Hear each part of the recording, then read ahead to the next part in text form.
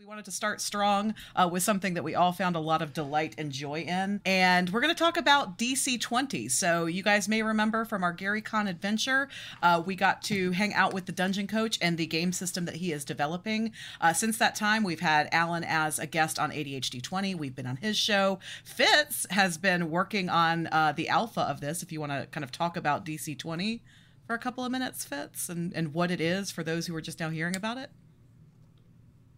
Put you on the spot. Yeah, put me on the spot when Matt... Really, Matt is the one who cottoned us on to DC20, but it is, you know, the dungeon coach's reaction to 5e, both as a way to fix things that he wants to fix and create a system that he thinks works best, as well as being a response to the OGL. I'll call it a crises because it gave all of us existential crises in the process. And, you know, in the past, 8-ish months, because I think OGL was back in January, I would say of all of the new systems that we've seen people come out with as a response to that, his is absolutely coming to the top of the pack as far as being the most unique, inventive, but also the best, the most inventive, as well as the most complete. There have been some other systems out there that we just, you see the holes, you know, and he's actually doing a really great job in a very quick amount of time with coming up with what I think is going to be a rad as hell, in Tay's words, system. Evan, so Matt, Fitz, and I all got to play it at GaryCon. Evan, as this was your first time, and we had hyped this, and that's always dangerous when your friends rave for months about something.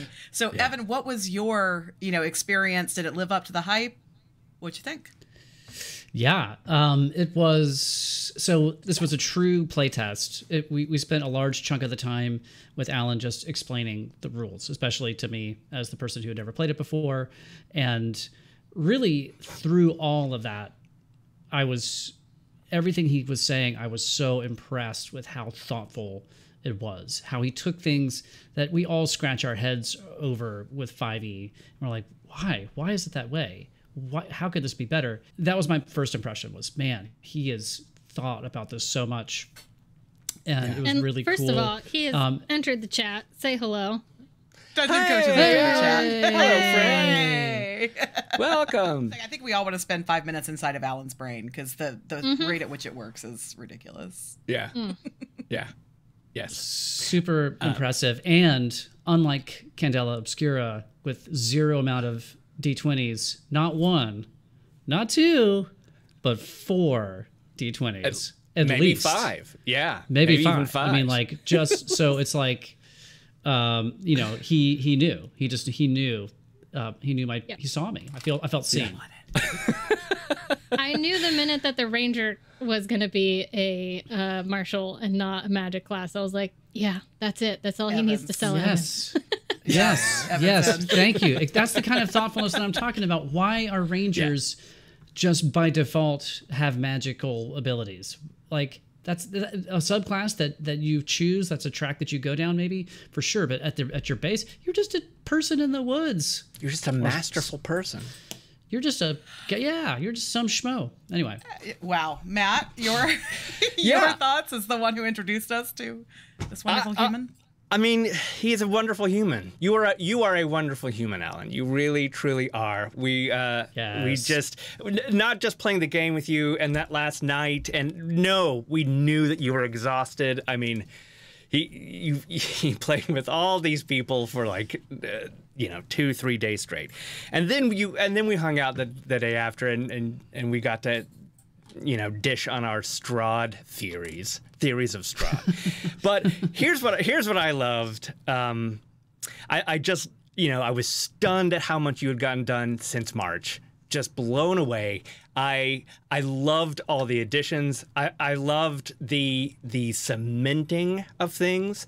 It still has that spark and that energy and the excitement. I feel like it still, for me, is going to be that perfect middle ground in some ways between people who do not like the rules light and people who do not want Pathfinder. I just think it just has so much breadth and the ability to dance the dance with the dance between social encounters, combat encounters, any kind of encounter, role-playing into combat, just is going to feel like...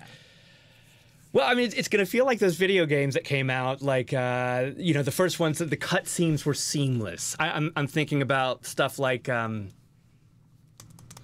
Last I don't know. The Last of Us. Thank you. Exactly. Yeah. Like The Last of Us. Just like it feels that. And that's what I want from an RPG.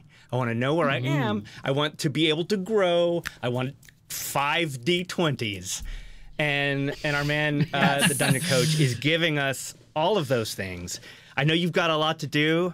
We here at the Biv Bro Show, Bivens Brothers Creative, pledge our allegiance to you and want to help in every way that we can to get this thing off the ground and really make it as great as possible. Dominate more people the need world. More people need to play this. And if it's okay, can I highlight something that I felt was extremely satisfying from that game? One thing that he had, which I've never seen done before. Yes, we've seen people doing skill challenges, in like chase scenes or something like that, where you're not going to enter initiative because you don't want to spend 2 hours just like running away from some goblins, right? But you want it to have stakes. And so back in March, we played through a dangerous sort of semi-social encounter that was out of initiative.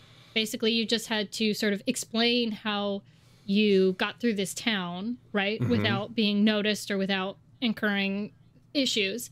This time he did something interesting, which was having a non-initiative combat encounter. And the way that worked of if you didn't meet the skill check, you were going to take a little bit of damage. And like the trade-off there felt really balanced. And we didn't spend an hour and a half going through draining a ton of resources and out of game time, going through what was supposed to narratively be just a small bump in the road.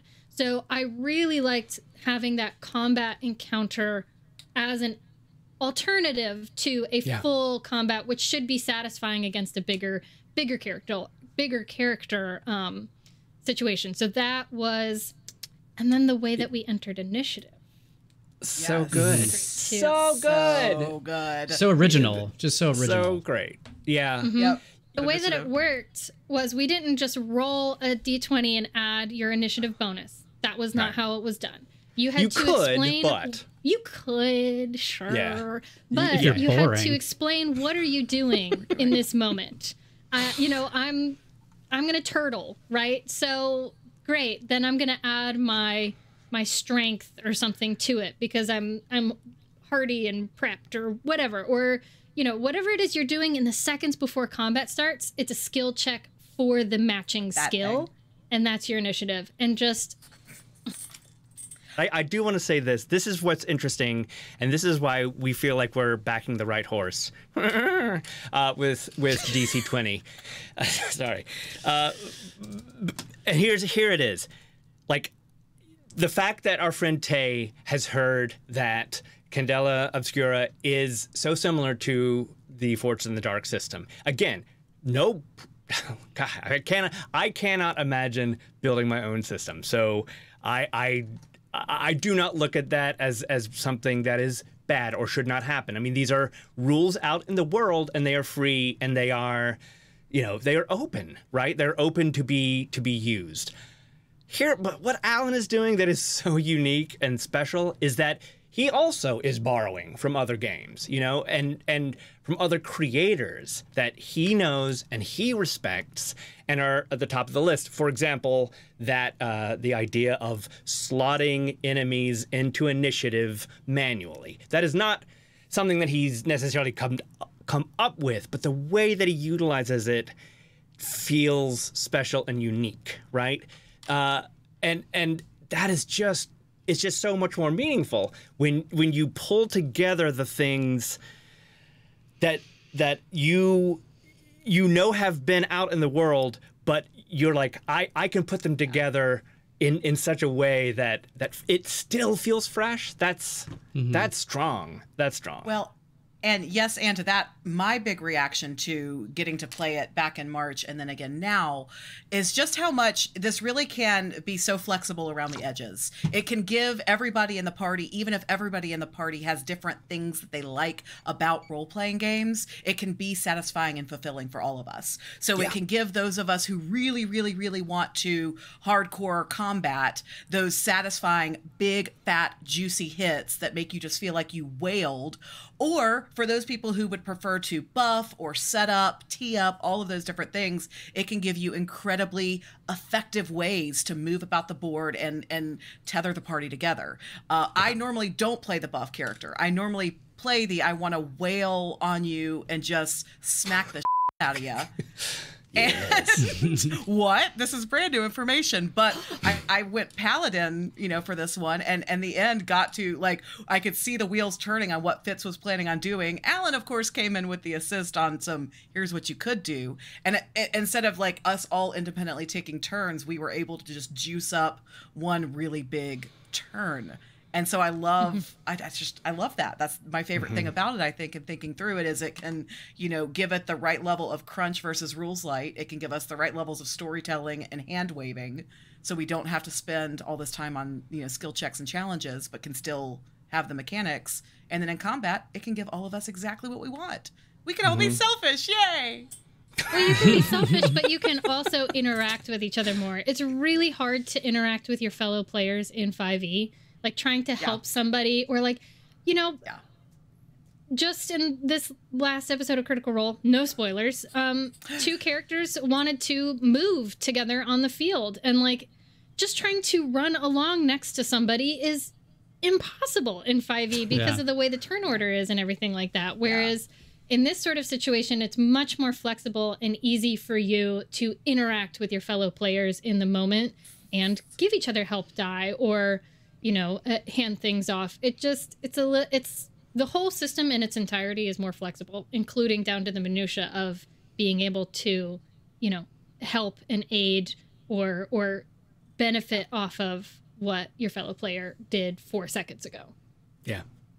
Yep. The last thing I just wanted to add was all of this thoughtfulness that we're talking about, all of these things that have changed that are kind of taking the processes of 5e, making it better, making it smarter, or coming up with something more totally different and original. All of it, for me, was in support of the story. And I feel like if you are a min-maxing kind of person, that's not to say that you're going to feel railroaded into like, now I've got to role play. You're going to be satisfied by how the game is going to run smoother.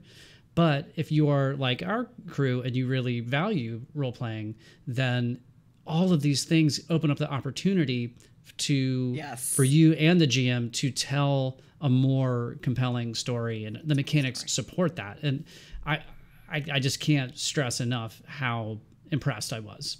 Yeah. We don't want to because we could talk about DC20 for hours, and we know that. And Alan, we see you when you say things like this hasn't been play tested yet, okay? We see you. And then we can come back to this and do a whole ding-ding show if we want to, y'all. That's true. With any of these things that we're wrapping up, we would, if anybody wants to see more of any of this, we can talk about it because we're there. Before we take the flee action to move on to the next topic... we can do it quick. Nice one. Inspiration for Fitz. Endless inspiration. Play action. Fitz, what's your final parting shot? Yes, please, more. Yeah. It's in all seriousness, it just keeps getting stronger. Yeah. It's one of those things where you get I was so worried after March that like it was gonna lose its shine and sparkle and get all corporate and then I'd hate it. But it just gets better. It's like a fine cheese or wine. Every time we see it, DC20 just gets better. Yeah. Damn the man. Okay, cool. Yeah.